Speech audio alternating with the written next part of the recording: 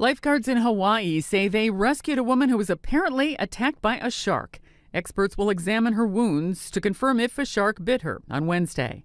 The Honolulu Emergency Services Department says lifeguards paddled out on rescue boards to save the woman, who was about 300 yards from shore at a popular surfing beach on Oahu Island. Surfers in the water also helped. And she says, "I'm losing a lot of blood."